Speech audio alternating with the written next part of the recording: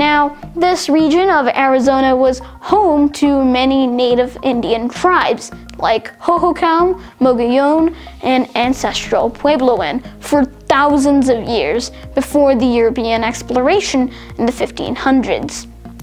The recorded history of Arizona begins with Marcos de Niza, in the first European to contact Native Americans in the region in 1539.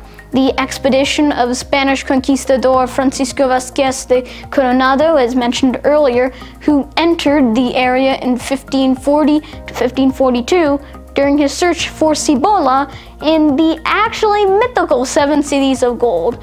It was a common belief that the Seven Cities of Gold actually existed, and Coronado thought that it was in Arizona. Yeah, no, actually it turned out that was just a myth. Now, regardless, Spain decided to create and founded the presidios, or fortified towns, at Tubac in 1752 and Tucson in 1775, and took control over this region since then. Then, when Mexico achieved its independence from Spain in 1821, this region became part of Mexican territory of Nueva California, or Alta California, which is New California or Upper California, respectively.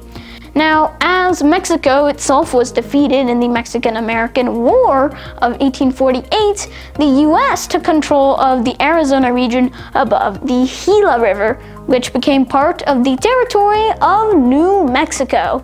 Now, by means of the Gadsden Purchase, the US secured the northern part of the state of Sonora, which is now the Arizona south of the Gila River, in 1854, as to facilitate for the ambitious southern route of the Transcontinental Railway. And for just a year in 1862, the southern part of the territory of New Mexico seceded from the Union to form the Territory of Arizona and supported the Confederate States in the Civil War. But in March 1862, the Union troops from California captured and returned this region of Arizona back to the New Mexico Territory. But then, in a year later, in 1863, the US split up the New Mexican Territory to create the Arizona Territory, with Prescott as its capital.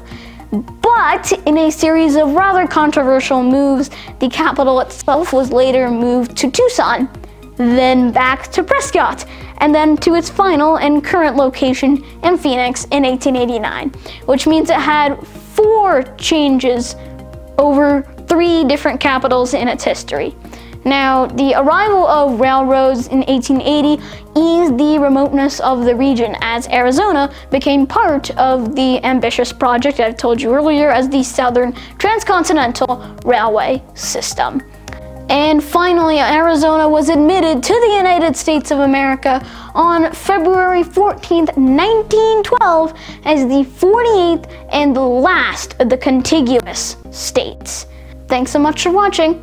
Love you, Akash.